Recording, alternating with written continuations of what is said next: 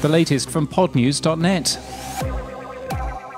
Spotify's Your Daily Drive feature, which gives commuters a mix of their favourite music and news podcasts, has launched in Germany. Podcasts from Handelsblatt, Spiegel, Zeit, Süddeutsche Zeitung and Deutschlandfunk are all included. It's emerged that one of the casualties of Luminary's controversial launch was their chief strategy officer, Joe Persichki, who stepped down 2 months after the company launched. His role was replaced by Jeff Saunders, who's also chief product officer. Perplexingly, the BBC has announced that the BBC iPlayer, their TV catch-up service, is being revamped to include podcasts. BBC Radio has not been in iPlayer for over 12 months in the UK.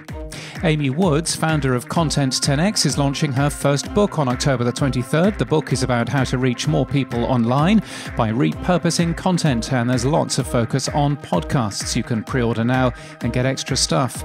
Podcast host Fireside has now integrated Headliner into its service, allowing their customers to simply produce social videos for their podcasts and podcast ads or branded podcasts. Jar Audio, who make branded podcasts, argue for the latter.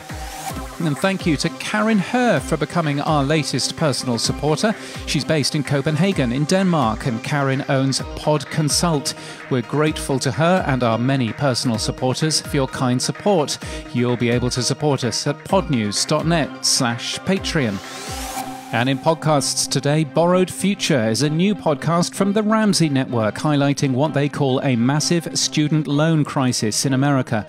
This podcast series, they say, explores the lies we believe about college. It's already a top 20 podcast in the US.